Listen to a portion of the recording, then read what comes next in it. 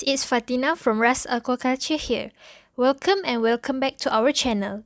Today we will look at the new biofloc setup we have installed in our crab farm. What's the problem with the setup? From the outside, you might not notice the tank's condition, but we actually have a leaking problem here. This is the PVC tank we have been using for 2 years to culture shrimp with the biofloc system. It has gone through a lot in recent years, including leaking issues.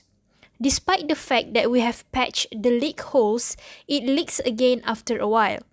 These are the holes that we have patched before with the hot glue and silicone glue.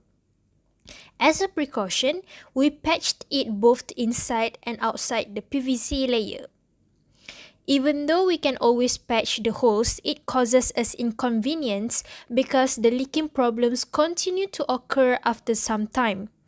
One of the solutions we can do is to replace the tank with an HDPE tank, which is more durable than a PVC tank.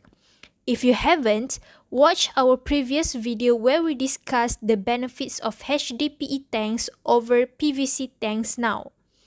This leaking problem should be resolved by using the HDPE tank, and even if it does come, it will be far less frequent than when we used the PVC tank, which is already 2 years old. If you have the same issue as we did and want to use a biofloc tank for a longer period of time, you might want to consider using an HDPE tank instead.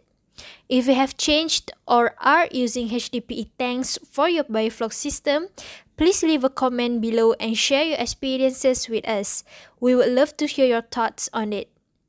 Moving on to the good news, our PLs are doing well in another small biofloc setup in the crab farm.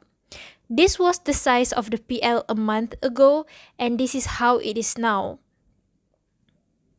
Furthermore, our purple biofloc has disappeared and turned brownish.